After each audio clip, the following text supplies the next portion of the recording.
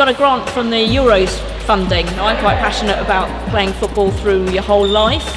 So this was all about getting slightly older people playing that may not have necessarily played before, or if they had a safe way to come back into playing football. I wanted to show that we could do a form of football that was safe, relatively risk-free in terms of injury, but it's really good for health and fitness and, you know, the social side. Karen's positive and supportive. She doesn't tell you you're doing things wrong, she tells you how to do things better. We all went to a session down on Hove Lawns and showcased walking football as part of the Euros. That was amazing. I mean, you know, having the stadium and having the local games is just so brilliant. Just the atmosphere, full house, isn't it, of just women fans, whereas we hadn't been to a single women's match before that. The things we were really passionate about was making sure that we didn't just deliver a football session, but social is really important. We sit and we drink coffee and we talk about football, but we also talk about life experiences and some of the issues that we're having in life at the minute, and somebody will always come back and say,